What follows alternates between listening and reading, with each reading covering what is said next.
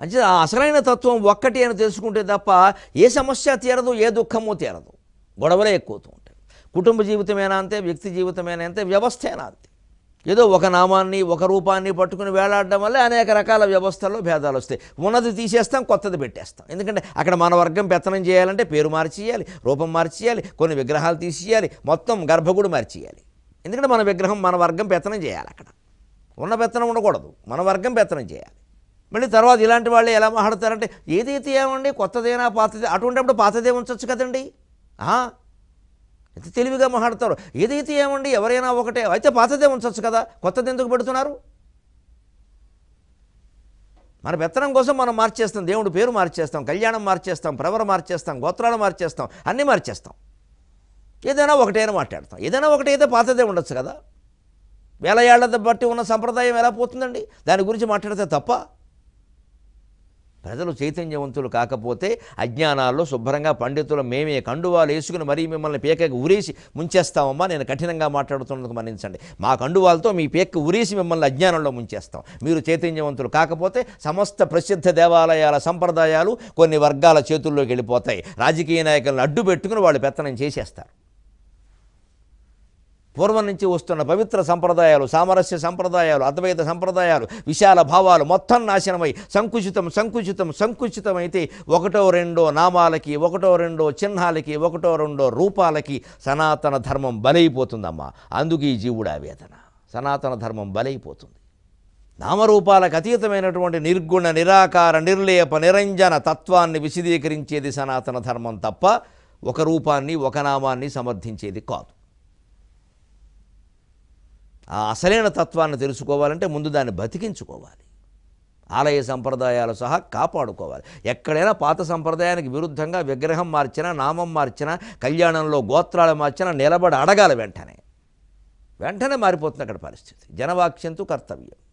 రాజకీయ నాయకులు ఎవరి వైపున ఉంటారో మీకు తెలియదా? జనం వైపున ఉంటారు. వాళ్ళకు ఓట్లు కావాలి. వాళ్ళకి స్వామీజీలు ఎందుకు, పీఠాధిపతులు ఎందుకు, పండితులు ఎందుకు? వాళ్ళకు ఓట్లు కావాలి. నలుగురు జనం తిరగబడుతున్నారంటే అంతవరకు గౌరవించిన స్వామీజీని వీళ్ళే పక్కనెట్టేస్తారు. ఆయన మాత్రం కూడా ఎందుకు గౌరవిస్తారంటే ఆయన అజ్ఞానం మీద, ఆయన మీద గౌరవం కాదు, ఆయన చుట్టూ జనం ఉన్నారన్న దాని మీద గౌరవం. ఆయన చుట్టూ జనం తగ్గిపోయారంటే వీరు రావడం మానేస్తారు.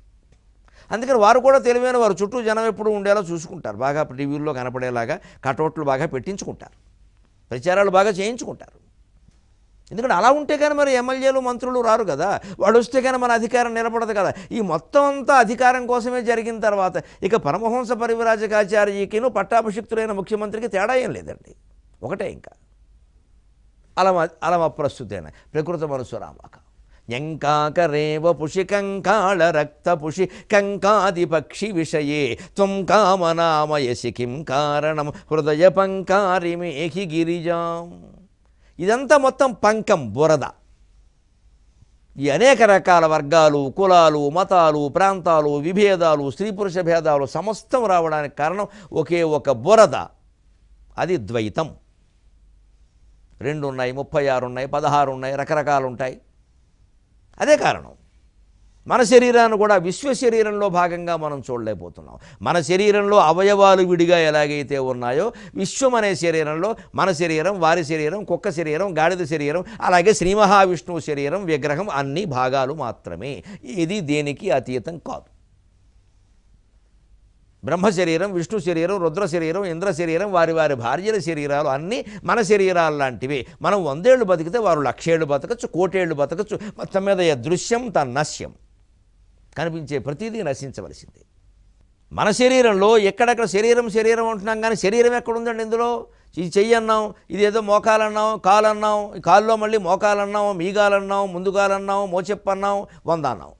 ఎక్కడుంది శరీరం? అన్నీ కలిపి శరీరం అంటున్నాం. అలాగే ఈ విశ్వంలో కూడా అన్ని శరీరాలని కలిపి విశ్వం అన్నారు. విశ్వం అని ఎక్కడా లేదు. విడదీస్తే అన్ని శరీరాలే, కలిపి చూస్తే విశ్వం. అలాగే శరీరం అని ఎక్కడా లేదు. విడదీస్తే అన్ని మోకాళ్ళు, మోచేతులు, మోచెప్పలే, కలిపితే శరీరం. కలిపి చూసేది అద్వైతం, విడదీసేది ద్వైతం. ఏది కావాలో నిర్ణయించుకోవాలి. ఏది జ్ఞానమో ఏది అజ్ఞానమో నిర్ణయించుకోవాలి. ఒక రూపం పట్ల, ఒక నామం పట్ల భక్తి ఏం చేస్తుందంటే మన సంకుచితం అయిపోయేలా చేస్తుంది.